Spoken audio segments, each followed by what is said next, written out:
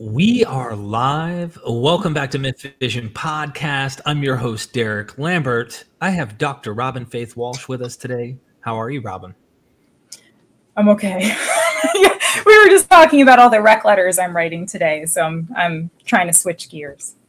That was the wrong question to open the stream. Should have been like, I hope your day is better today going forward, Dr. Walsh. But yeah, no, it's fine. Life throws us lemons. Let's make lemonade and try and add some sugar to it. Yeah, exactly.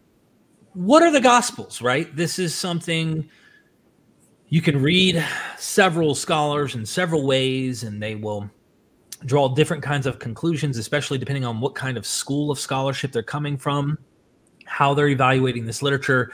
And your book, let me share the screen for those who aren't aware. The Origins of Early Christian Literature, you're trying to, from what I understand, you're trying to place the Gospels within a Greco-Roman literary culture and what that might look like in that literature. So you have the book.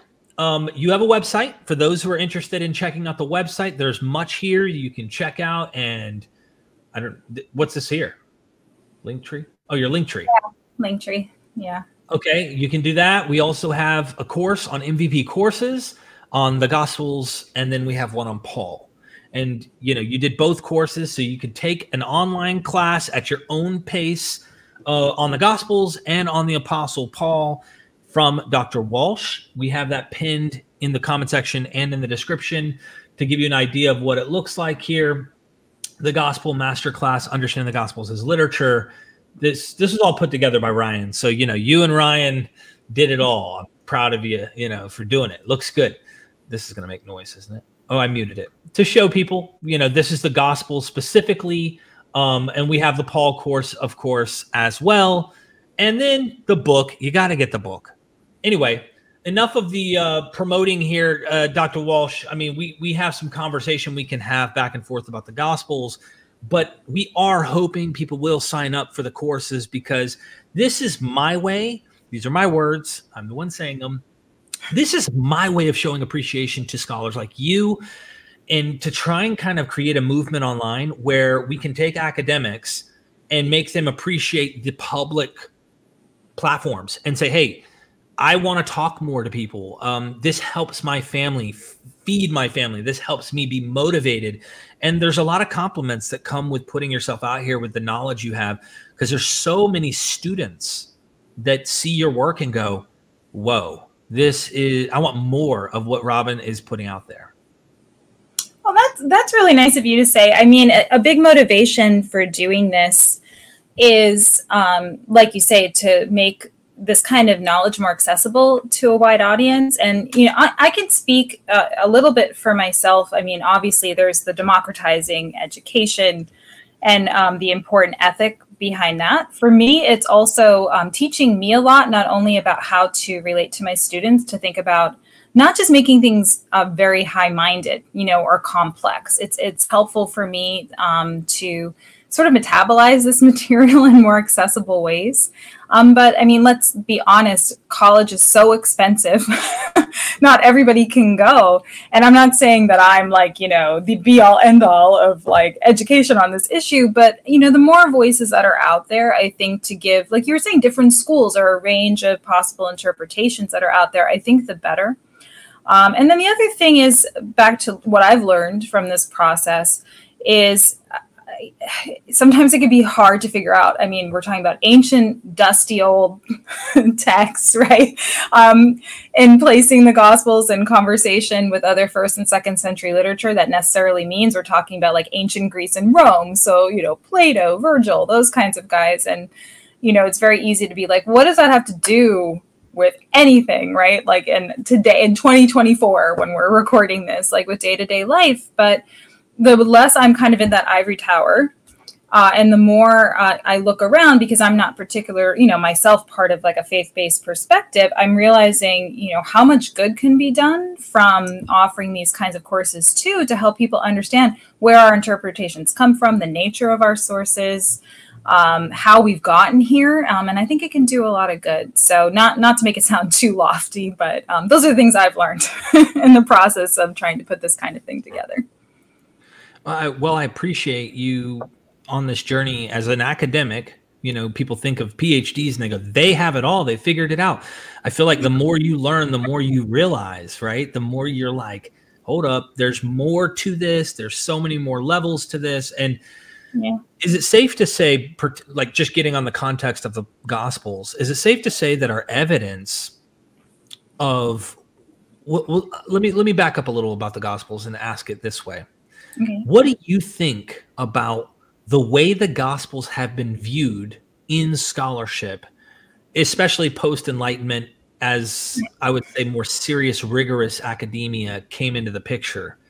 I know that you talk about how it used to be viewed, or like commonly viewed, or just scholarship in general. I guess I'm saying up to contemporary times. Like a lot of people are reading them. You know, the early church fathers call them memoirs, right? They're reading them as if these are some type of, in the way they understand it, historical literary text with a little legend, maybe. Obviously, if they're serious scholars or they're serious about the truth, I would say without a doubt there's legend there, and that goes for believer and non-believer, right? Like you've realized, I'm sure, as you've gone into the public arena, how much of a battle there is over, you know, is this real history through and through? The apologetics versus the non, especially in America. But I'm asking, in scholarship, the way that the scholarship's heading, and there's this, well, I think I can glean mark, and I think this is history. Oh, I think that's legend. What do you think about that? Do you think that's a futile, like we're wasting our time? Well, I think what I try to do in the book is point out that I think the fundamental problem, if I'm understanding the question correctly, is that there's sort of myth making around these texts that goes on, and it can take a variety of different keys, right? Or it can look different ways depending on who you are. And so I think what tends to happen is that because these texts have such import, especially, and because people, you know, hang a lot of their life perspective on them, right? It's hard to imagine them as just kind of practical day-to-day pieces of writing. And so one thing I tried to do in the book is say, like, let's just go like back to basics. And we do this in the course too. I think this is like really how we structured the course, like back to basics. How do you even write one of these things? Like, what do you need in front of you? Like, just like the technical side of it. Like, how much money do you need to have to be able to afford to write something like this? If you have a patron who's supporting you, what did that look like? What did it look like to go to school to get to the level that we see in the Gospels in terms of like the kind of Greek? What does it tell us about who the Gospel authors are? What can we then determine based on what we know about ancient literary practices or how authors, you know, put things together, how they published in the ancient world? You know, what did that look like, and what can we tell about their social exchange and context based on these things? Because I think usually the emphasis is on that question: is it historical? Is it not historical?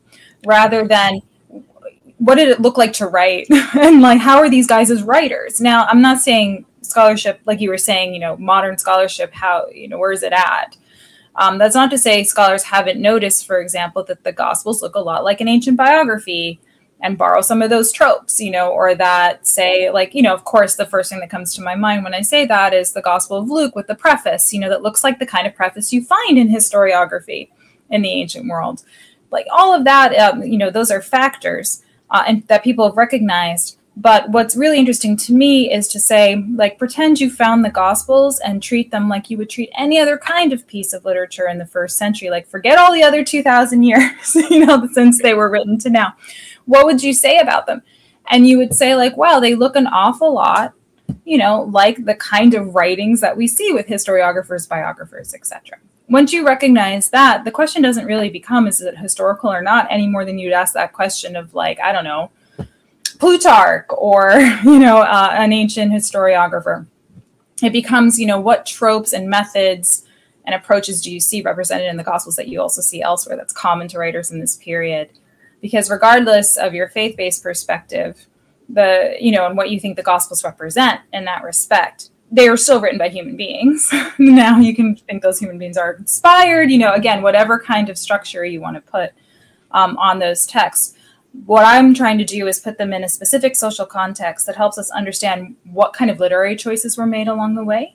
And to what extent do they show us? Because any human being who's writing is going to show their location. They're going to show, here's what I've been reading. Here's how you know to read my work more than the guy next door, right? Because I'm doing it in a better way, or I have better references, or I understand the history of the field. Whenever these guys, we talk about this in the course too, are deciding, I'm going to write in Koine Greek, and I'm going to write the story about this Judean, messianic figure. I'm going to reflect on the law, everything else that you see, but I'm also going to kind of do this in a key where I'm engaging the literature of biography and paradoxography and historiography, other things people are reading in the first century. The gospel authors are doing all of that. And I think it makes for a really interesting sort of new approach. Again, not new to say people didn't recognize comparison, but to really focus on, comparison with other kinds of literature, but to really recognize that we need to place these guys not in that mythological context. And I say guys because it's most likely a guy writing the Gospels, but not within that context of mythology or, an aspirational context, but one that really tries to ground them and understand where they're coming from. Because understanding them as writers rather than as, people representing Christian communities or debating the questions of historical Jesus, etc., that's been done quite a bit. So I'm just trying to change the conversation a little bit to put in a different emphasis. So as far as the Gospels go, you brought up some really interesting things we would like to know about these authors. And I'm not getting into the who wrote Mark, if Mark wrote Mark, none of that. I'm just simply saying, based on the Gospels, let's just scratch that about the whole, I'll call it the myth of Christian origin for this literature and all. Let's just go beyond that into the scope of where academics are, and they say, hey, okay, these are pieces of literature. What, based on your observation of the Gospels, maybe you start with Mark, are they doing? What are they using? You've mentioned, and this is one of the things I always get tickled by when I hear you talk about the Aeneid, Virgil, that you think Mark's doing something here with. Oh, yeah. It seems he's competing. But what is the Gospels doing? What are they trying to do? And what kinds of evidence would you point to other than maybe Virgil's Aeneid? And you can tease us about that. Other literature, maybe? Well, I mean, they're very well aware of what else is out there. I mean, they're not inventing a genre, even though we talk about the gospel as if it's its own genre in some ways. But that's really a later sort of attribution to them. You can tell that the gospel authors are aware, just like, okay, I'll take the bait and I'll talk about the Aeneid for a second. But I do have a piece, coming out there's something called The Next Quest of the Historical Jesus. It should be coming out, honestly. I expect to get the final page proofs any day. So it should be coming out soon. And all I say in that piece is, so take for Mark, the messianic secret, what we tend to call the messianic secret. So this idea that, especially in the first half of the gospel, every time Jesus performs sort of a remarkable act of some kind, a healing, an exorcism, etc., if people witness it, he tends to say, like, don't tell anybody who I am. And the other thing that the text does, if he's not proactively doing that, is it says, and everybody saw what he did, and they were amazed, and they were stunned, and they didn't know how to make sense of it, and they, couldn't understand what was going on. It almost made them insane. Like, it's like really extreme language about like confusion and bewilderment. The word in Greek there is thauma. And there are lots of different kinds of writing in the 1st and 2nd centuries that are thauma writings. So paradoxography, I mentioned before, is one. And usually those are huge collections of like sort of, okay, paradoxographers get upset at this, but I'm going to say it for the sake of illustration, like a Ripley's Believe It or Not. Like, can you believe they found a centaur, like, an XY place, and they brought it back to Rome. And if you go to the, emperor's storehouse, you can look at it yourself. Or did you know that there was a baby born with the head of Anubis and we threw it in the Tiber? Like, it kind of like goes for all these sort of remarkable stories. What's interesting about that is usually the way time is kept in those stories is so-and-so was governor of this region when XYZ happened, which sounds also, by the way, like Gospel of Luke, when he's telling They're time. trying to put verisimilitude to the legend, to the myth. This is what I mean. Like you have to make it intelligible. Like people reading this thing will recognize if you do that, like, oh, we're having like, these are remarkable sort of wonder stories in the context of a biography. And telling us about a particular time and place that is in the past, but about a certain central figure. And in the case of the Messianic Secret and the Thelma language, what I argue there is that this idea of the hero of a story like that, of a biography, or in the case of, thinking about Homer or Virgil, some kind of epic, some foundational epic, usually the hero is not recognized. And guess what word is used when the hero isn't recognized? Thelma, right? So, or if it's not the hero, some kind of central and sometimes subversive figure. So in the particular article I'm talking about, I argue that the way that Camilla is presented in Virgil is very, very similar. She marches in, she's kind of a warrior figure, like she's, like a militaristic figure, even though she's a woman. And when she'll like march into town, people are like awestruck, dumbfounded, like they almost go out of their minds. They don't know how to process this. It's all the same kind of like what we call the Messianic Secret. Then you can explain it not as like some big theological claim. Well, not to say it's not making a theological point, but that's not all that's going on. What's also going on there is a literary device that people are going to recognize as readers, as a writer. You know that this is successful. To, put that kind of Thelma language, especially into a story, which the Gospels are also acting a bit like a foundational epic, right? Like it's got a lot of features. And I want to be careful here because this is Dennis MacDonald's territory. I know you've talked to him a lot. But this idea of, the Gospel writers being really familiar with that tradition. And so you see those kinds of, I almost think of it like structure. There's got to be a certain structure to the Gospels, literary structure, and you see it elsewhere, and they're building on that same kind of idea, in part because the Gospel authors are trying to communicate clearly that Jesus is an important figure, that what happened is significant, and that you should pay attention to it, especially if you're not already in the in-group, right? Like, so depending how these texts are circulating. And so, of course, you're going to have to put Jesus on par with, these other texts that everybody else is learning on at school, or they've heard about, or they're reading. I mean, we even know in places like Pompeii, people who were not literate, like people who we wouldn't consider writers in the ancient world, had enough education to sometimes, sort of clumsily, but write like a line of Virgil that they know on, the side of a wall or on the bottom of a pot or something like that. We know people are like enjoying these stories. Right. And so the Gospels in many ways echo this, and the Gospel authors are clearly aware of these kinds of tropes. There's so much there that I love learning about this, because I used to look at these as like magical, perfect, actually what happened in every single situation, fundamentalist kind of mindset. And it is what happened. And you can absolutely trust that what they said is what occurred. And I think there's a bit of almost like a child's innocence to that, because you're not really acquainted with all the other material and all the other works, and you're not heuristically comparing, or at least saying, let me fairly look at this like I'm looking at everything else. And I think the big hiccup, and I've interviewed you in the past about this, is that Luke's beginning, right? The very beginning, which some scholars think was added at the prologue, that was just tacked on later. Some think it was there from the start. Dennis MacDonald famously says in the conversations with me, he's like, man, look, he does a half-assed job introducing it as if it's historiography, and then 11 verses later, angels are flying down. So it just sounds unbelievable. And anyone writing a historiography that is trying to be taken actually serious wouldn't write that way and not actually try to be more careful. What are your thoughts about stuff like that? Because there's been a debate. I'm bringing up kind of different ideas here.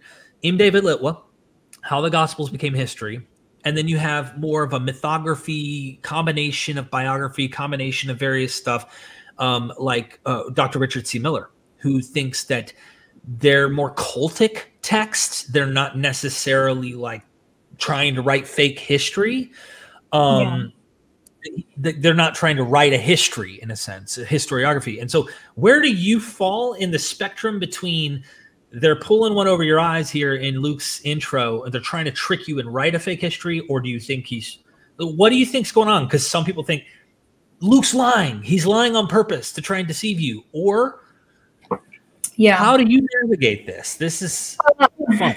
Well, I think I've told you the story before when I was writing the book that I had Post-it notes, like to remind me, like, these aren't special. And I don't mean that in like a pejorative way, but just to remind me of like where you started your question, which is, we are all sort of introduced to these texts in a vacuum, right? Like, we don't worship the other gods anymore. And so like this one is stuck. And so you've got 2,000 years of interpretation that's been built on top of these texts, and they lose their context. I was actually thinking, this is totally an aside, but I've been listening to a podcast lately called 60 Songs That Explain the 90s. I lived through the 90s, right? And like, I listened to this guy like evaluate, like, where did this song come from? I'm like, oh, I forgot that. Oh, do you remember that? Like, oh God, that song, like I completely forgot. And I know this isn't the same thing, except like what it shows me, I've actually recommended it to my students sometimes because the 90s are back, like the pants are back. I gotta like, go into the basement and see if I still have some stuff because I'll look like on point. I know how to do 90s, but anyway, like listening to this podcast, like no song is in a vacuum, right? Like I hear like a popular song. How did it get popular? Who was listening to it? How did that artist get to that point? What was their background? What was their training? Who were the other musicians they worked with? Who did those musicians work with? How do you realize that like, this particular song comes out of a tradition from a particular region, right? Like all the same things are there. And it kind of blows my mind because I can't even do the granularity off the top of my head of a song I lived through, right? Do you see what I mean? Like I was there. Like maybe that's more of a reflection on me. But the fun thing about that podcast is like it takes something that was in living memory and then gives you that context. Because I think sometimes too, we receive music in a way that's like that, right? Like we listen to the song, we just like the song. We don't analyze like, how that musician put that together, who helped them sample, like, what kind of ska band they were in like 10 years before. I was listening to the George Michael episode right before this. So anyway, you get the idea. And that's the thing we have to do, I think, with the gospel authors. We have to put them in that context to try to understand how we get to that point of thinking of them in isolation, or sort of this kind of idealized form of like just outside of time, outside of context, because it says more about how they were subsequently used than the content. So thinking about Luke, right? Like in context. Okay, well, I'll do this. In isolation, like angels popping out of nowhere, yeah, right? Like that's a little unexpected, right? However, or the resurrection. But when I think about it in context, there are a lot of ancient texts in the 1st and 2nd century making those kinds of claims or even more extreme claims, like there are claims about people, like wrestling with like long dead deities from Homer. Like I'm thinking about Philostratus or Philostratus there, right? Like the Heroicus. There are claims about like back to paradoxography, people who are living thousands of years.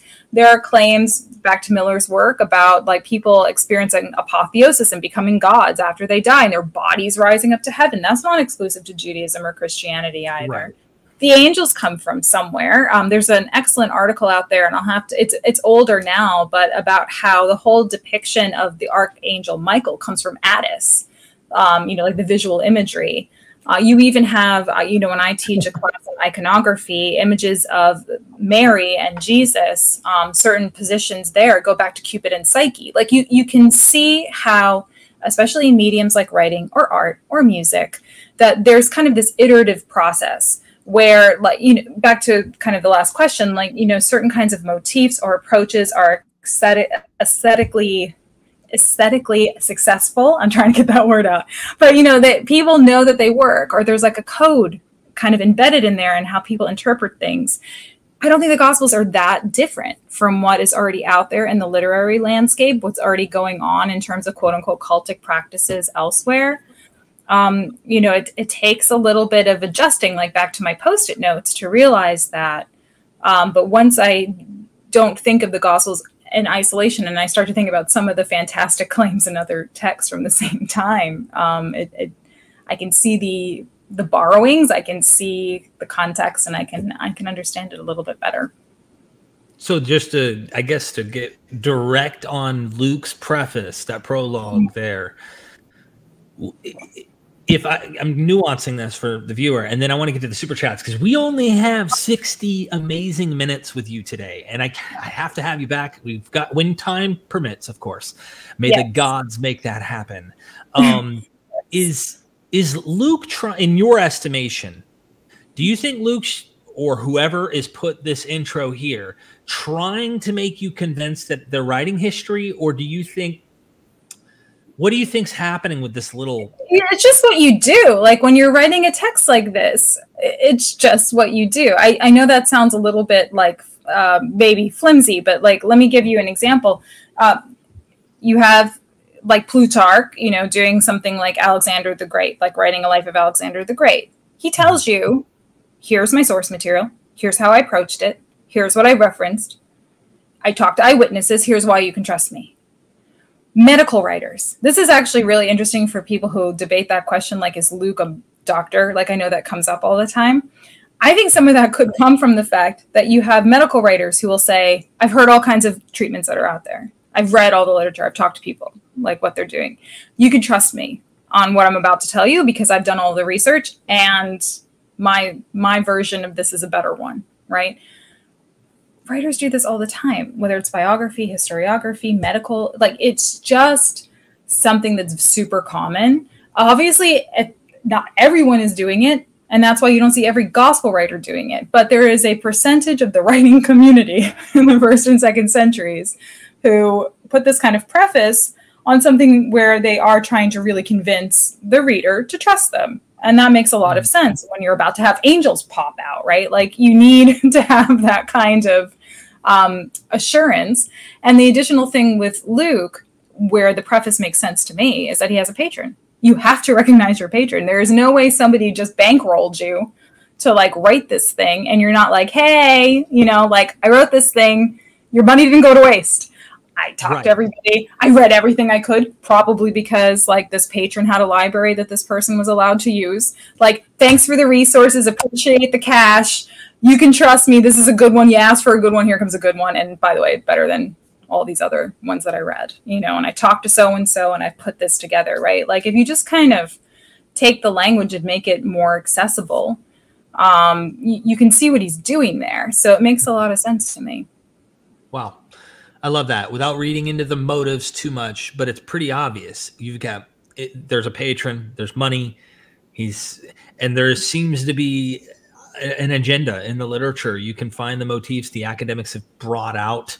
Every time the Christians are found guilty, they just so happen to be found innocent in every scenario. So there's so many interesting things, and no wonder a lot of the apologists that I've engaged or had conversations with are resistant to the fact that I've wondered. And by the way, Dr. Richard C. Miller's working on something where I'm not going to give away too much, but he teased it in the last live stream that he's like, what if the Christians weren't as innocent as we have been kind of told in the propaganda of Christian history? Like, why were the Romans in periods of time actually putting them to death, or they're being prosecuted? What's going on? What are the Christians doing to break what laws?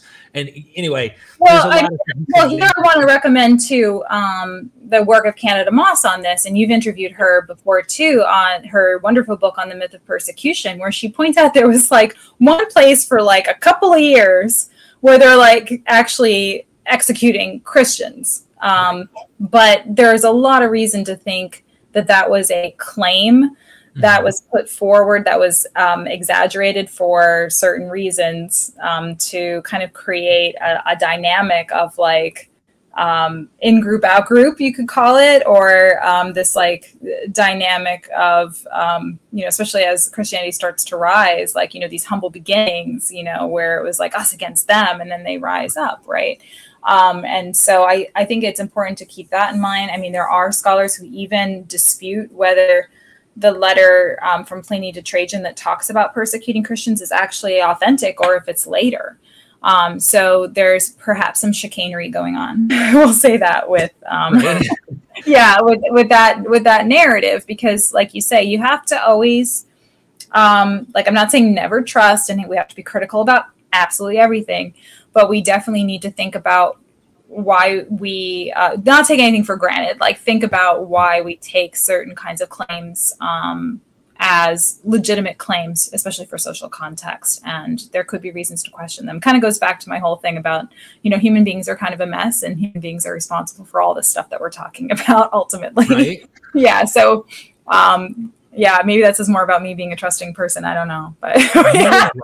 By the way, the queen of MythVision, my partner, my wife, are so much alike like that. Like, when I was a fundamentalist arguing with her to try and tell her how this is really inerrant and God, like, like really trying to argue the validity. And she's like, men wrote it. And I'm like, moved by the Holy Spirit. And she's like, you don't think any of the men's ideas actually got in there? And I'm like, she was like you. So one little statement, and then my last question in the super chat is this. Sure. I read Ignatius's letter to the Romans. Oh my gosh, it was the most suicidal letter I've ever heard. He even says at one point, the bread for the beast, that kind of, I'll be grinded into the tummy, into the teeth. And if they won't eat me, I'm going to open their mouth up and put myself in there. Yeah, exactly. It's just like, if they won't kill me, I will make them.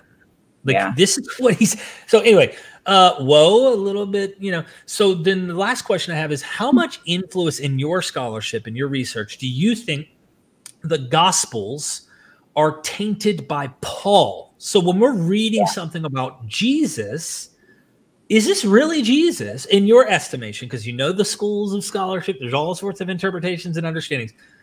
How much are we actually looking at Paul when we're looking at Jesus, and we don't know that actually this isn't Jesus? This is Paul and Paul's mission, Paul's theology in the caricature of Jesus in the Gospels. What do you think? Yeah, I'm glad you brought that up. So it gives me the chance to talk about something I was thinking about earlier on when we started the conversation, which is a lot of these things that I'm talking about as tropes, or, something you would find in historiography or part of kind of the established literary tradition of the age. A lot of these things reflect a different, let me just use this language, a different standard of what's historical than we have now.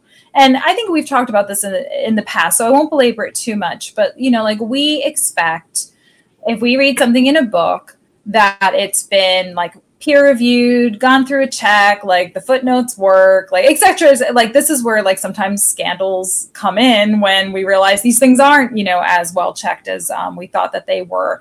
Or like in media, I think people have more suspicion about media now, but like there was a reasonable expectation that if something's reported, it's true, right? So we have an idea of history writing today that I think is different than antiquity, which is, I think, something that's situational in this respect. Because we can record things, because we can Google things, because, at the touch of a finger with a database, we have more resources now than we even did 20 years ago. I mean, it's sort of amazing what's happened just in my lifetime. In terms of like resources, we can do that kind of checking. And we expect that, like receipts, like we expect to be able to have receipts. In antiquity, the idea of being able to like look at the receipts was like a very different thing, because people weren't as mobile. Information didn't travel as easily. It's not to say that it didn't, but it wasn't as immediate. You couldn't just, like make quick reference to confirm a date or an event, right? So we're dealing with word of mouth. We're dealing with, if we want to call it oral tradition, we can call it that.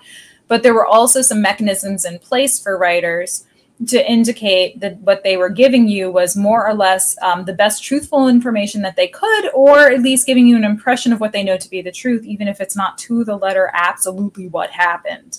And people, I think, had a broader tolerance for this in antiquity than we do. Does that make sense? Like, I think they would be okay with like, if they disputed a date, like, or if there was sort of a structure, like something like saying, I talked to eyewitnesses. The eyewitnesses give you like that invocation gives you a better sense that like, okay, at least you talk to somebody who's making a claim that they're there. But I think people also understood sometimes eyewitnesses aren't exactly, like super, super reliable, but better than nothing, right?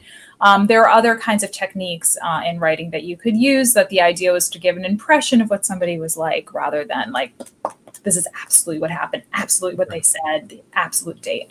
So I think that's why, I don't get as worked up about that stuff, because I think they're doing the best job they can, nuancing these things. And I think they had a different idea. I really like the work of Bowersock on this, Fiction is History, which is an older book, but I think it's very accessible and a good resource for what I'm talking about. As far as Paul goes, and this is related, and we actually do talk about this in the course, I think Paul is very much an influence for the gospel writers.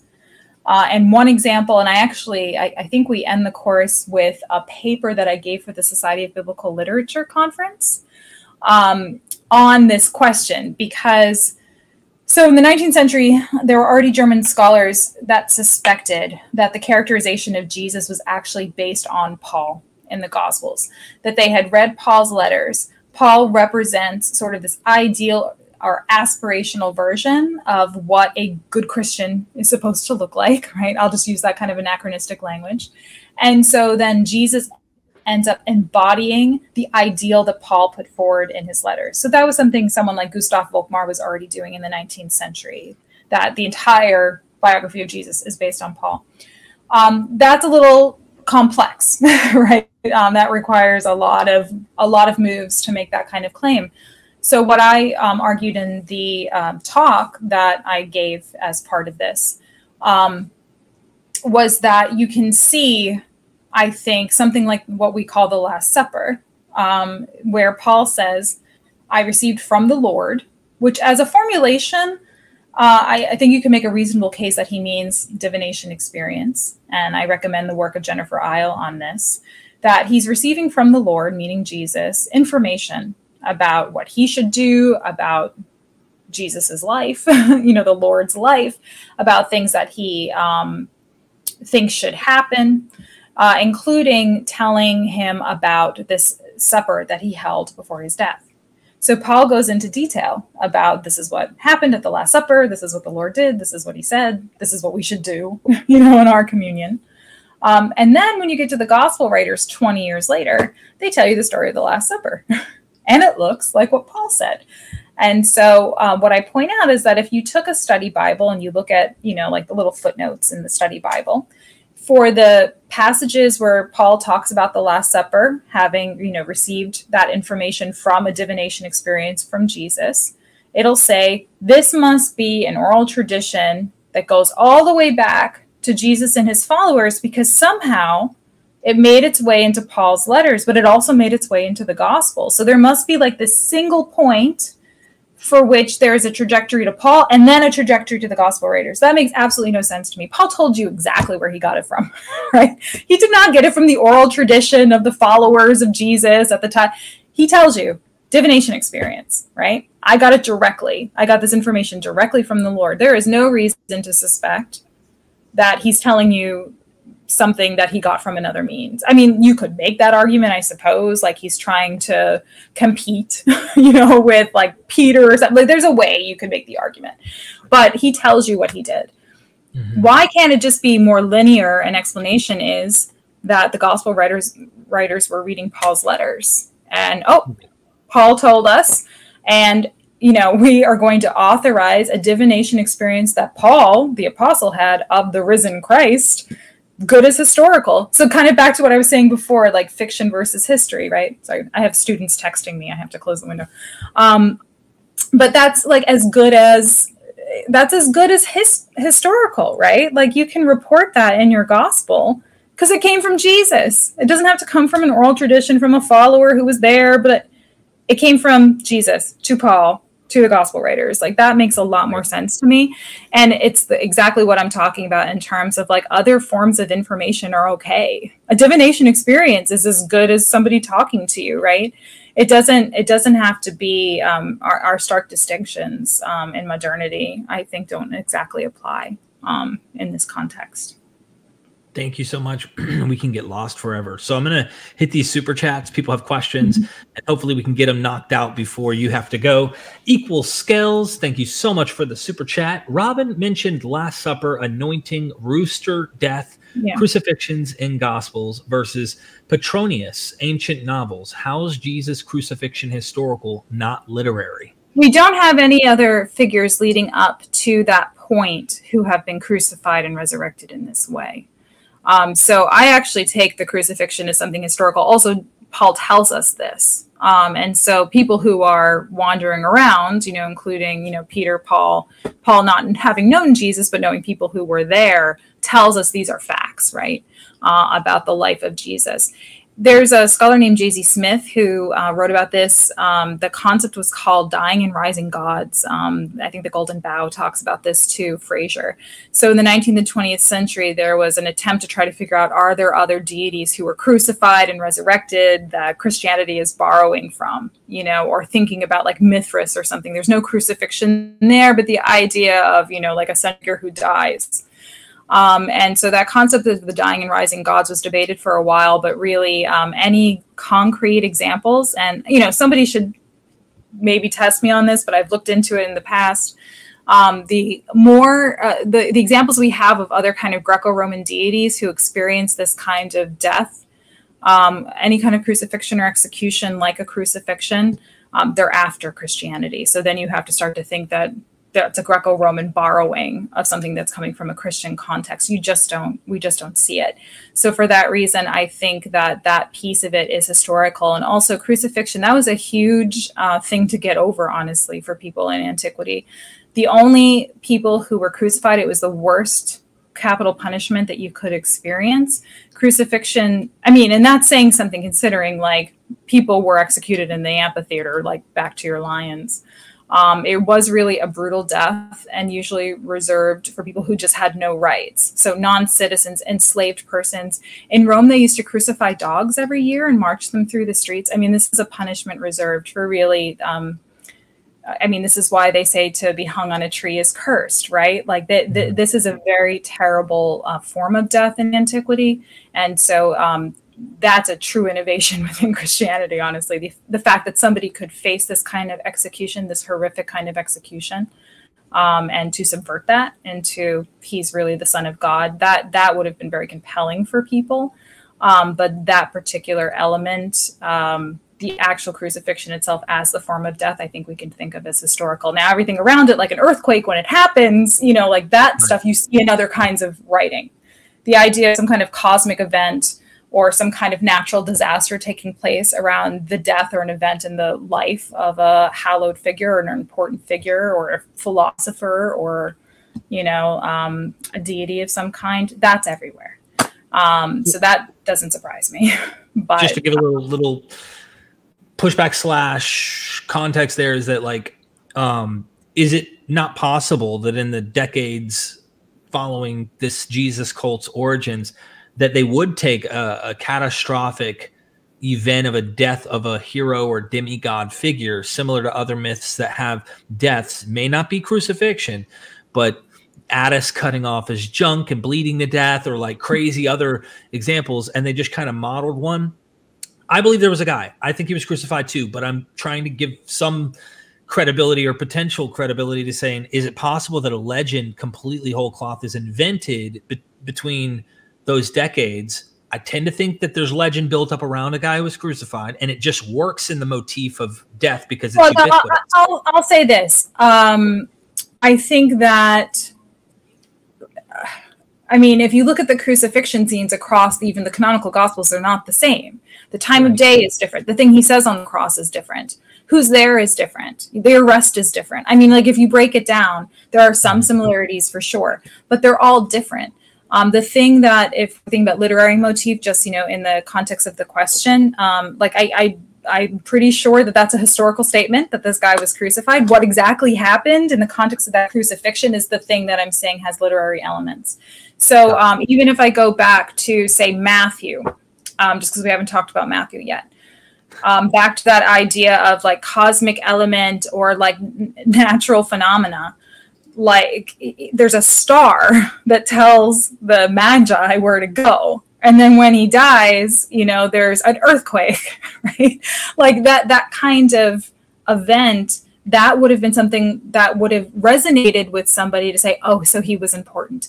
This was, right. Yeah, he's on par with these other figures.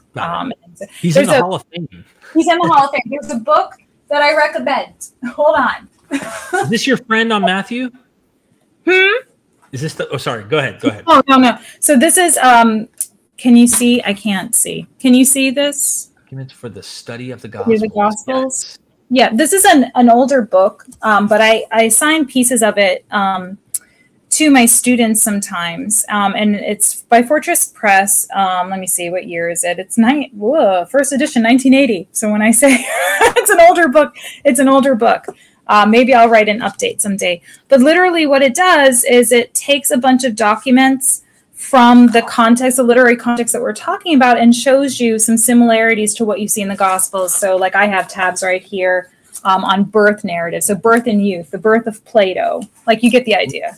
Like, so the birth of Augustus, like, and it's just like little short passages that when you read it, you're like, oh, that's where the Gospels got that, right? They have a collection of teachings, Aesop's Fables. Aesop's Fables have that kind of pithy, like, to the point, like moralistic turn that you see in some of, say, the parables or the stories of, you know, the teachings of Jesus. So like I just opened up to the rich man and the tanner, the money lover, enemies, the cat and the birds, the mule. You know what I mean? Like you have these like little stories that have kind of an ethical tint to them. What's the name of that book again? It's called, can you see it? Documents for the Study of the Gospel. Yeah. David Cartledge and Dungan are the editors. It doesn't even have everything. When I teach my Greco-Roman Context of Early Christianity course, I use this as a basis and then I supplement it. I just give it to my students and I tell them, like, open up the New Testament, open up these documents, and I give them themes, like, show me natural disasters, show me miracles, show me pithy, you know, parables. Some of them last semester found out some of the philosophers will look for followers among fishermen. Pythagoras, I guess, does that in some texts, right? So like all of those motifs, I'm not saying the gospel authors necessarily are referring to all of them, but back to literary context. So something like the crucifixion being supplemented by ideas of like natural phenomena makes sense to me. Thank you so much. All right, we're going to have to blast through these. And I have to rush them real quick. And Grandmaster Stash, I know, I'm dying. Was the myth-making surrounding the Gospels intentional to paint Judea in a better light or create a new Roman mythos? I don't know if you can hold out for like 2 minutes. Okay, I guess I'll okay, for 2 minutes on this. Okay, so I think what's going on with Judea in this period, so the Gospels are supposed to be written after the Jewish War. Pretty much everybody agrees on this. You know, whether it's exactly at 70, that can be disputed. Hold on, another text in front of me. That can be disputed. But I think what's going on is that there's a keen interest in the period following the Jewish War in Judean stuff. In other words, if you're in Rome, and Rome, of course, is still the intellectual center of the empire at the time, you're seeing the Flavian amphitheater, what we call the Colosseum, being built. You have coins being minted with the Judea capta, it's called, an image of Judea as a woman with her hands tied behind her back, celebrating the victory in Judea. You have the Arch of Titus. You have the triumphal march of the Flavians celebrating their victory in Judea.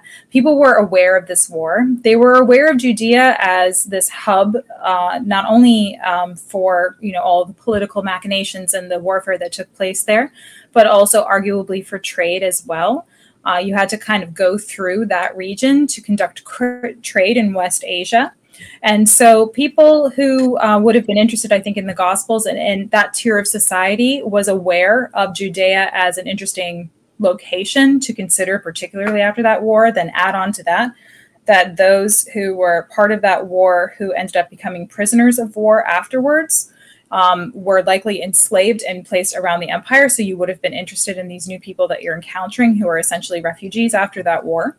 So that was taking place all over the empire. And then we know that before this, especially in the first century, Judean stuff was interesting in terms of how the scriptures, the Judean scriptures as a holy book, was both ancient, therefore interesting, but also kind of a key to this very ancient tradition and this hallowed religion. This is why Judaism was quote unquote protected in the Roman Empire, and Jews were not forced to convert.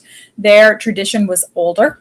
It was also associated in some circles with Egypt, which was also hallowed in the 1st and 2nd centuries as a cultural hub. And so it had all of these touchstones in the ancient Mediterranean world and imagination that I think made it interesting. We know, I think you and I might have talked about this, that we have an example, I think it was in the 1st century, of Judeans being kicked out of Rome, whether this actually happened, but because they were charging a fee to interpret dreams, some of them. And so they were using holy books to do this, i.e. the Hebrew Bible. So people were interested in Judaism. People were interested in the Hebrew Bible. They were interested in the antiquity of that religion, and they were interested especially in Judea as a region after that war. And so I think all of that kind of conspired to, not conspired, but I mean, that combination made it interesting for people when the Gospels start to tell you about Jewish practices, teachings, the region. It would have been interesting for people. No more super chats, please, everybody. I do not want Robyn to hate me. You know, she's told me before the show she's sitting on the fence and she's not sure where to take the love or the hate. And so I'm just kidding. Dr. Andy, thank you for the super sticker. John D, your argument in what is Origins of Early Christian Literature. Okay, got it. Against is it Adela Yarbrough Collins about Mark as historical narrative is over my head. Can you dumb down what she is saying and what your case is? Oh gosh, I don't even remember. I mean, I'm sure I'm talking, I think she wrote the Hermaniah series, which means she wrote the commentary on Mark. Gosh, what did I say about no, but that's, I mean, I'm sure I could do it in a second. I actually have the book here because I was looking at it earlier. I just have to try to think about where I talked about Collins, but give me 1 second. Is this like, this is terrible TV, right? Okay, people are hanging out. 334 people hanging out. Sign up for the course, please, everybody. We have a Gospels course, and that is 7 or 8 lectures. And then yes, okay. So she argues that the Gospel of Mark is an ancient biography. And so I seem to talk about this at various points. Luckily, I had this open. So I talk about it in certain places, especially it looks like I talk about it in chapter 4 when I talk about anonymous sources, but also when I'm talking just kind of generally about how to understand the genre of the gospel itself. And I talk about, like, when I'm talking about different kinds of sources like Petronius. So I think what I'm saying there, and I just want to preface that I think everybody is doing great scholarship and we're all contributing to a conversation. So even if I'm sort of forced into the corner of critique of a particular scholar, it's not to say that their work is not valuable or I don't think they're making good points or, you know, that it should be dismissed. So yes. So just to say that off the bat, but Collins, I believe, wrote a book called Is the Gospel of Mark a Biography or something along those lines. And she also, I believe, did the Hermaniah series, which is a commentary series on the Gospel of Mark. So I think I'm referring to both of those works. And from what I recall, she very, again, I want to be careful that I might not be remembering this all correctly, but I believe that she really kind of doubled down on the idea that Mark is an ancient biography. And so therefore that really set stark parameters for what she was able to consider in terms of the literary influences of Mark. I would expand that, and for a few reasons. But one reason is not only because I see other features that are not necessarily confined to biography, and I don't see that we should necessarily really restrict our range of possibilities for comparison, but also because the gospel authors are not necessarily the same people as biographers. What I mean by that is most biographers in antiquity were either writing an autobiography or they're writing a biography again about like a hallowed figure, but they themselves are at, let's call it a higher social tier than what we think the gospel authors were at.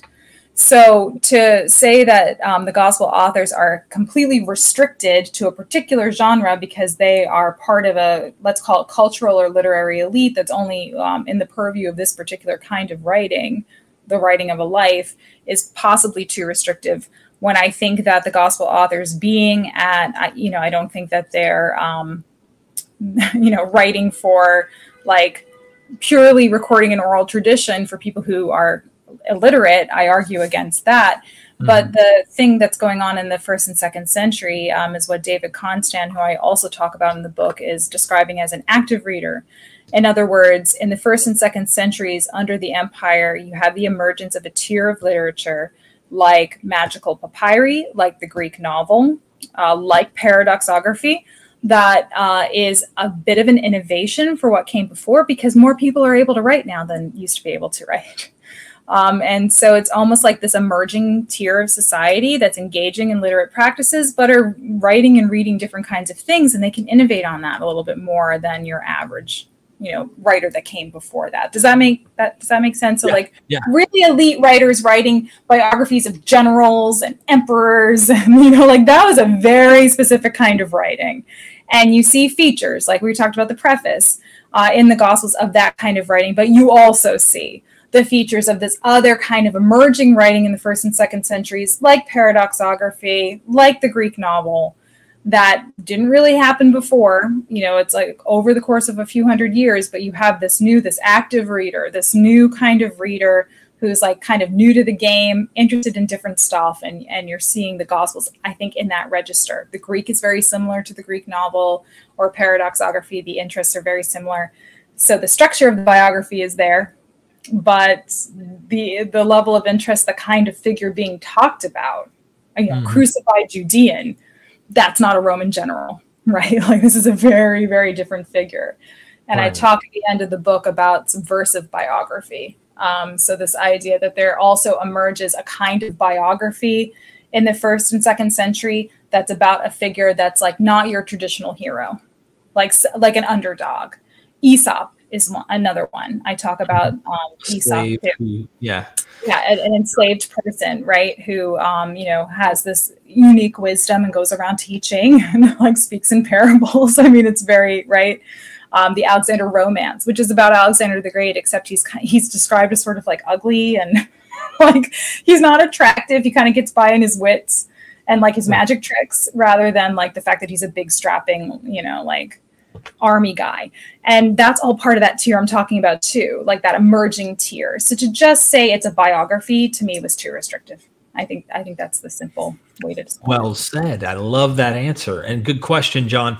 Doc Pleroma not in the house. If Marcion was working with a proto-Luke, can we deduce a further redaction layer was added later as a polemic against his interpretations, adding Luke 1 through 2? How would this affect traditional dating? You know, the more time goes on, so like the redaction thing, I'm just getting old. And I'm just kind of like, I don't know anymore. Like I'll come back to it maybe. Like redaction, I think is super interesting. But I also think that oftentimes it's a bit speculative. However, to this question about dating, especially like vis-a-vis Marcion, I think that increasingly there's an emerging conversation within scholarship that the Gospels are 2nd century.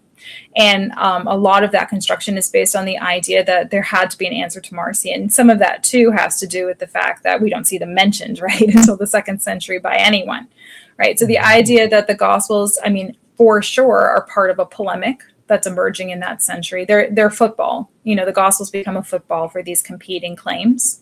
And especially, you know, with Marcion likely having a proto-Luke, I think it gives us an idea. If we can't identify specific redactional layers, at the very least, we can talk about these Gospels being used as that football. And so I think we need to start looking more into the 2nd century as a more secure, maybe not starting point, but like location to begin the conversation. And I'm thinking here about the work of Dan Alucci. He actually has an article called Kata Pac-Man.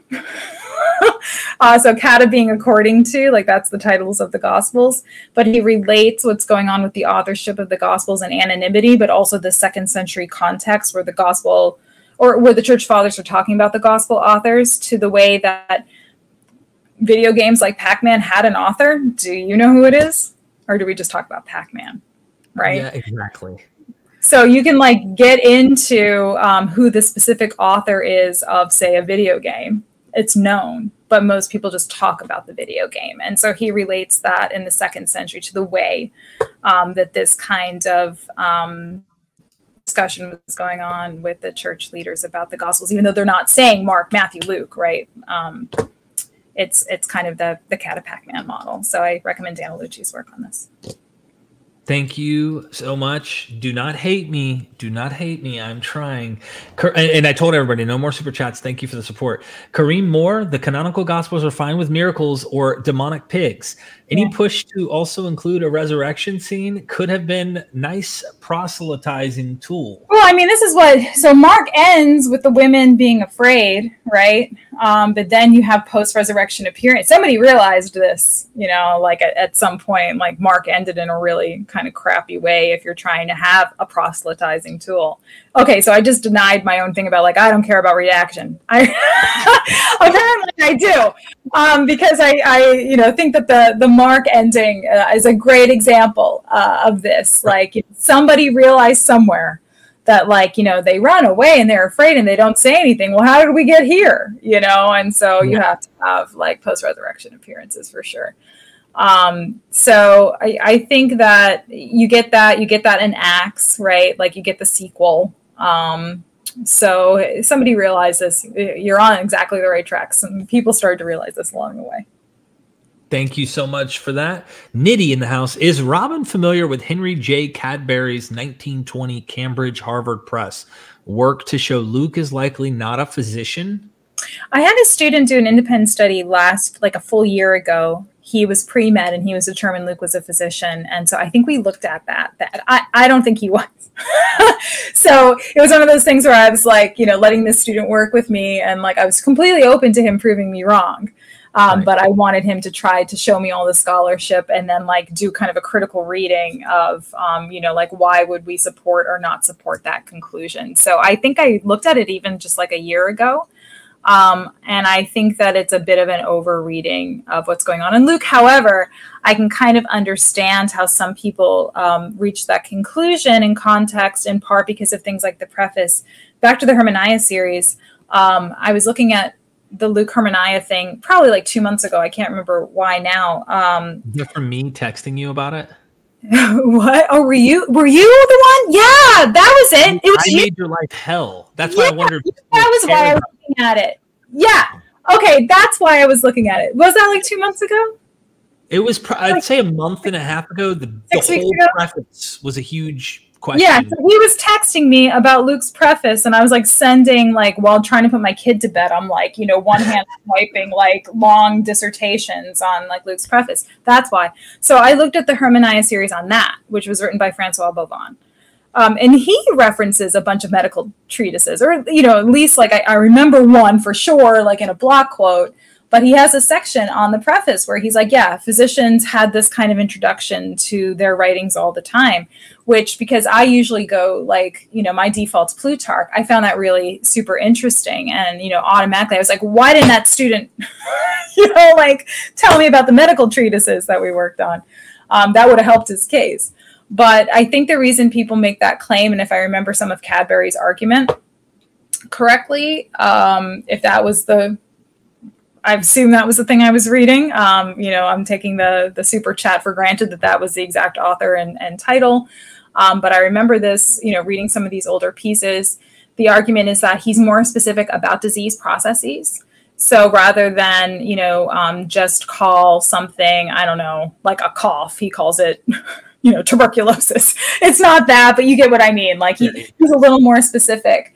The only reason I have a problem with that is that we know elsewhere, like in Matthew, there are more specific identifying features of the different kinds of diseases people present with. that just get translated as epilepsy, you know, like for simplicity's sake, even though in the Greek it's more specific. So I don't know that that's exclusive to Luke either. That would be one counter argument as well. And then also you have the later theological argument about Luke as the physician for Paul, blah, blah, blah, you know, the companion, the weed passages, the blah, blah, blah, blah, blah. Thank you, Nitty. Jack Bowl says, keep reading Ignatius, friends. Thanks for the pod. Jack, thanks for the super. Appreciate that. Stephen Eastman says, paradoxography reminds me of modern urban legends where it always happens to be, or to a friend of a friend, or is given a fake background to make it seem real. Yeah, it's like the ancient equivalent of like my boyfriend's in Canada, or I think I compared it once to News of the World from when I was a kid, Bat Boy Found in Cave. You know, like there's an appetite for, you know, I'm now like on TikTok. There's an appetite for like, you know, the algorithms figured out I like old Judge Judy clips and like, oh, I just and like I keep getting like scenes from Cops. I don't know like why I'm stuck. It's that or like Abandoned Cats. I'm like stuck in a bad algorithm right now. But like it's actually kind of similar. Like these little dramas, you know, like little short dramas. We love those. Yeah. Human beings love those. And so it's like, an ancient equivalent of like TikTok or News of the World or, you know, friend of a friend for sure. It's gossip. It's ancient gossip. Thank you, Stephen. I appreciate that. Doc Ploromanot. Does Matt consciously contradict Paul's understanding of Jesus as the first fruit in 27:52 when the bodies of the saints rose before Jesus, re-articulating the Jewish understanding of the general resurrection? Well, you know, I'd want to go back and look at that. I think that there's a lot of aspects of Paul. Like I can, you know, I feel bad because this is $20. But there are a lot of aspects of Paul that I think get corrected. One of the ones that stands out to me is actually, you know, and different scholars have had different arguments about this, but Paul says Jesus was buried.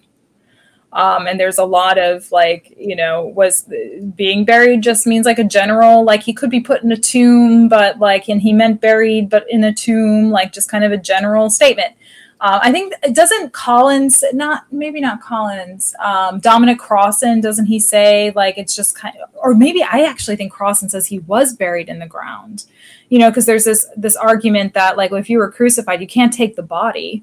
Like that's a whole thing, you know, that I can't remember, but I don't think Crossan thinks he was actually, he might have been buried in the actual ground or was in a common grave. It was ate by dogs. I think he's even said, you know, just I'm pretty sure Crossan has said that because it's one of these kinds of points of debate, right? Like you had to willingly ignore Paul literally saying the guy was buried, which corresponds with like historical expectation, which is what I think Crossan is getting at.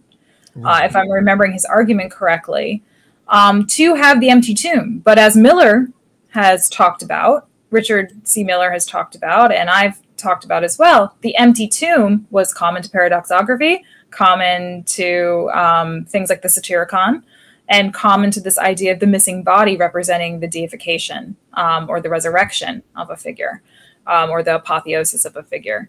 So let me just reread this. The first fruits when the bodies of the saints rose before Jesus articulated Jews' understanding. Oh, okay, so this is also talking about how I think Paul says that he creates like a hierarchy of who's going to go first.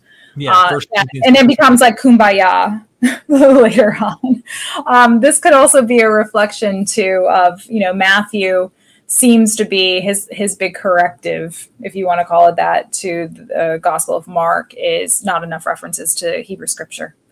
And certainly Paul is innovating as a Pharisee who has his own interpretation of the significance of Christ vis-a-vis the Messiah.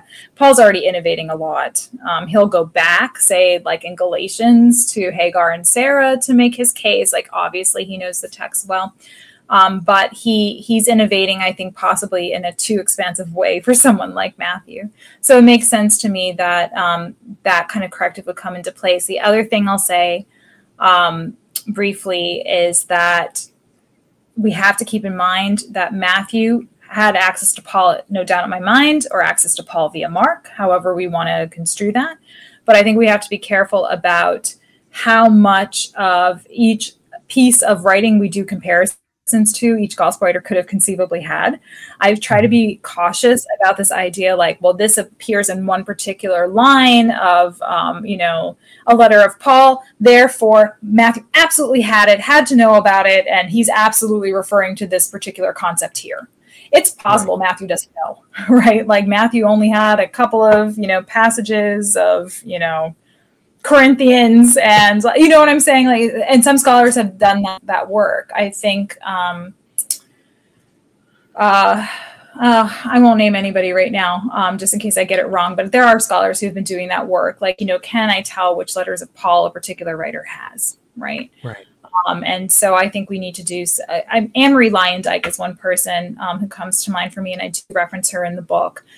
Because she talks about actual like findings we've had at archaeological sites where you only have a few pages of Romans and like maybe a couple pages of Galatians, and that's it, right? And like, so we have to think about the possibility that some of these authors didn't have absolutely everything at their disposal. We can do acts of comparison to come up with topoi structure, think about the literary landscape, but we have to be careful too that we don't assume everybody had the same access to everything we have access to now. Thank you for that.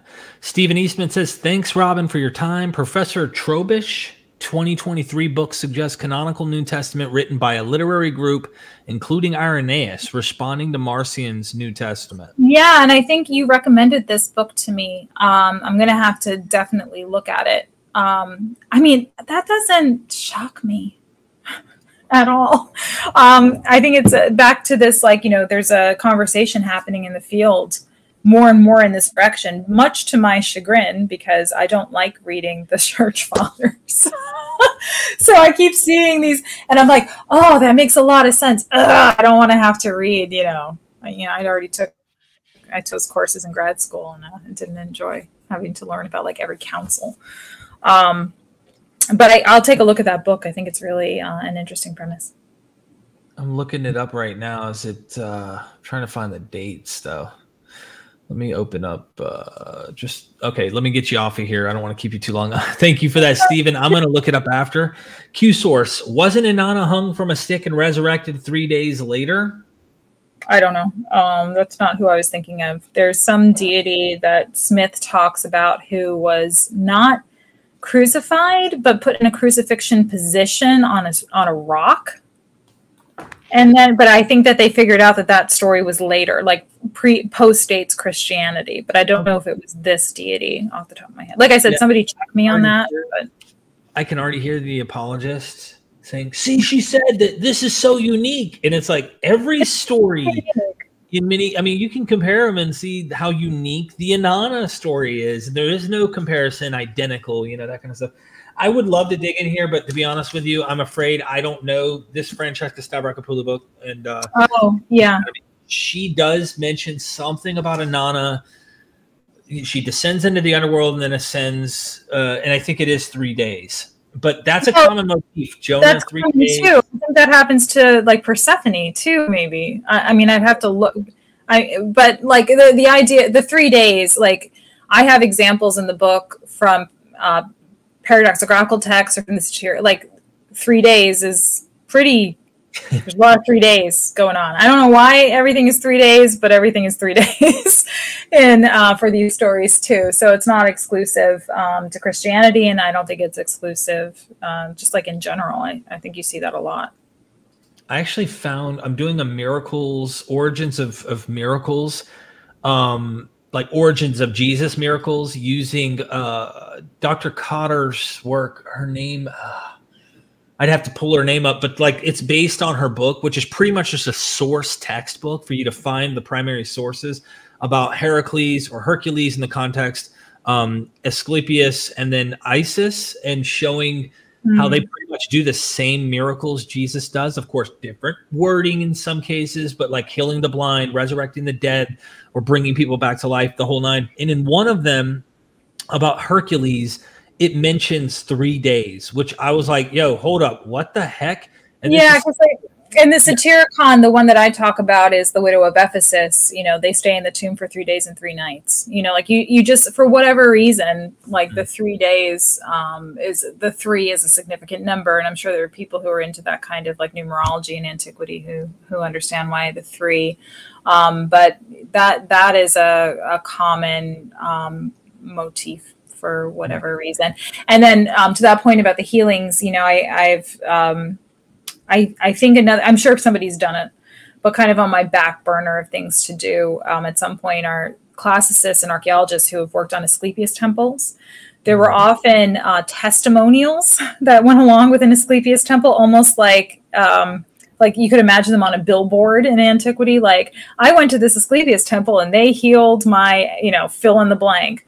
And like, there are several about hemorrhaging women, so that to me, like, you know, it's like you could construe that as like the author of Mark, you know, in Mark 5, recognizing like, you know, let me get the greatest hits, you know, like, right. Exactly.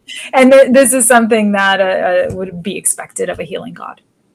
I love the one, and I'm sure you know what I'm talking about, and then we'll move on, is that the one where the person is born without eyeballs, and they go in and it's saying like they didn't have even eyeballs in their sockets. And I have the source. It's going to be in a documentary I'm launching soon to kind of show, but like, this is not like, I just can't see out of my eyeballs. There's no balls in the socket and they come out with eyeballs. And it's like, I came into this place. Of course, you know, someone made this crap up because you want to have people throw money at your Asclepius temple and the priests are happy to see it.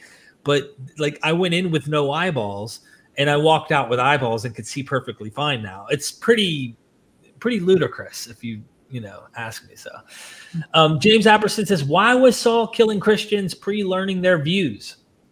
I mean, so here's a piece I can recommend is Stan Stowers has a piece called Paul the Apostle in a book on the history of Western philosophy. I think it's probably on academia.edu if you can get a hold of it. And I like the way that so I'm going to paraphrase him. This is not what he says, but I'm going to paraphrase him on this, which is essentially Paul was middle management, right? He was kind of like somebody, upper management was sending him out to do the dirty work at the time.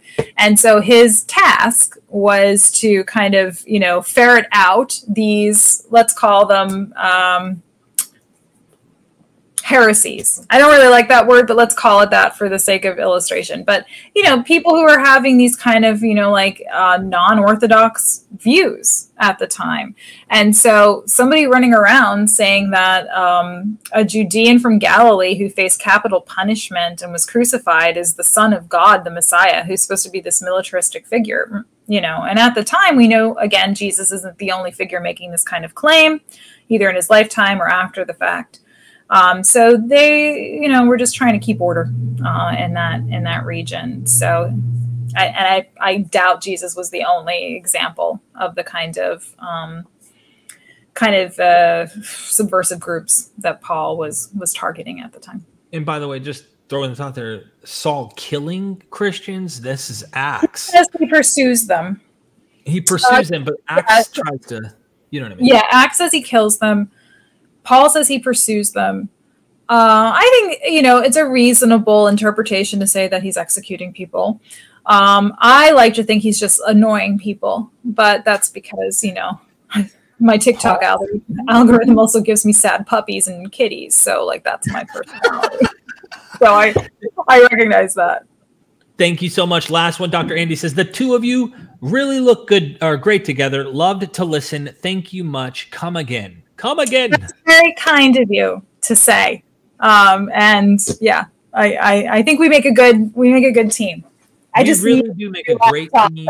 And I need a better internet and better camera. But yeah, we do need to do that. We do need to fix that. But you know what? More to come, Robyn. I'm going to be located in Florida shortly. You are telling people that.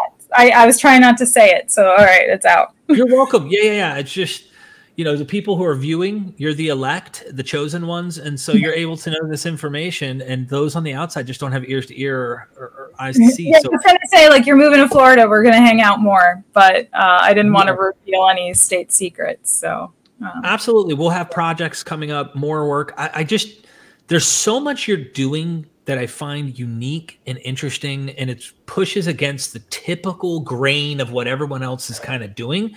That I appreciate. And I think this is my advice to any academics who ever watch my channel: push against the grain, test the limits. Don't lose your mind in the process, of course, but like, go out there, check it out, see what you can see, because I cannot imagine this is not competitive literature, which it had to compete.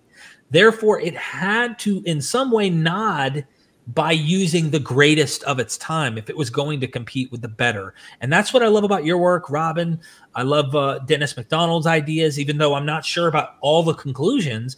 You know, but he's putting it out there, and I think that that's great. You know, exactly. And so, any final words from you? People, sign up for the course. Oh, sign up for the course. You know, one of my favorite things that we do in the course, and, you know, I look a little bit like a hostage, let's be honest, because we recorded it. Yeah, because I was. He made me sit in his hotel room till I finished it, and it was like 90 degrees. Yeah, so it was a little hostagey. It's a little hostagey, but it's okay.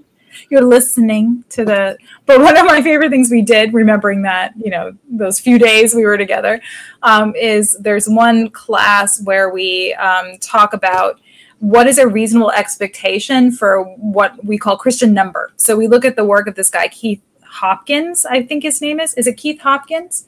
But so. Is it Charting the Rise? He does that might be it, but he does something called Christian Number and Its Implications. He wrote a piece called Christian Number and Its Implications. And we go through just thinking, you know, like it's hypothetical, but we try to identify like how many Christians can we reasonably imagine existed by 100, by 200, by 250 on the basis of the number of, you know, extant letters we have, of other kinds of, you know, material evidence. And this is like something that this guy did quite a bit. This scholar did quite a bit. I guess he was kind of like a frustrated statistician. Like he kind of goes through and gives these hypothetical numbers. But I think it's really interesting because, again, we're trying to make things as concrete as we possibly can. Like one thing I say about this point about like they're writing literature at their time period in the language of that time period in a particular context. Like what I tell my students sometimes is if you sit down right now to write me a biography of somebody, like anybody, yourself, a deity, like whatever you want, you're going to write in English. It's going to have like an opening. It's going to have paragraphs, you know, like it's going to use particular kinds of language. You know, it's going to have certain features that place it in its time period that tell me about your relative education. You know, you can get down to, depending on how people use language or construct sentences, like where they live, you know, and so that's the kind of work or the conversation I'm trying to have in the field. Like how can we get more precise looking at these texts and thinking about their composition, their development, acts of publication, kind of back to that redaction thing. We may not be able to say with great confidence what the original Gospels looked like, but we can certainly have the kind of conversations that have come up today about how to put them even in the 2nd century context. And understand how they functioned and how they were used. And so to get much more fine grain about those things, I think is really interesting. So that's what we try to do in the course. Yeah.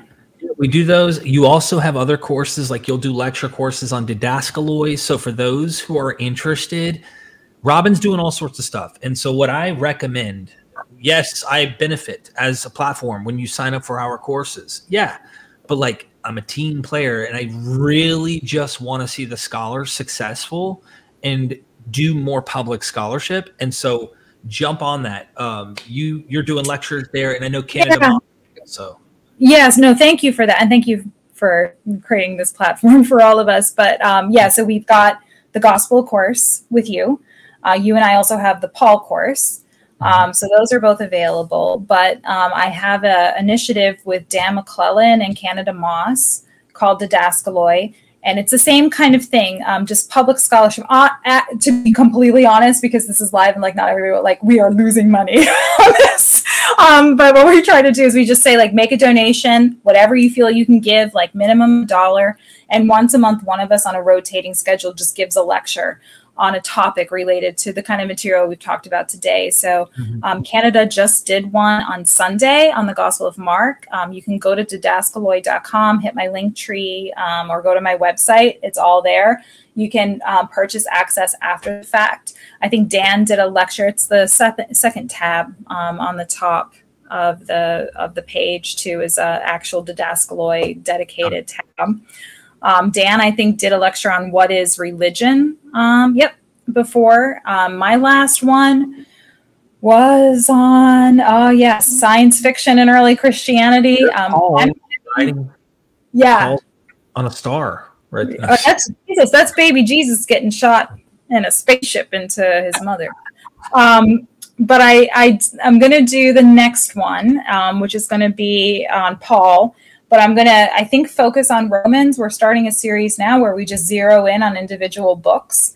And so I want to do more of a, like introduction to Paul, but I also want to look at Romans because there are so many passages in Romans, like Romans 1, that get interpreted in very particular ways that have a lot of this is perfect bookend, like I was saying, have a lot of effect for human beings today, get interpreted in ways that can be, I think not as attentive to the original context of these letters as could be. And so I'm going to be doing that lecture on Paul and Romans some point in February, probably third week of February. So keep an eye out for that promotion. Thank you so much, Robyn. I appreciate your time. Everybody, go support your favorite scholars, and let's do this again sometime soon. I would love to. Thank you for having me. Thank you.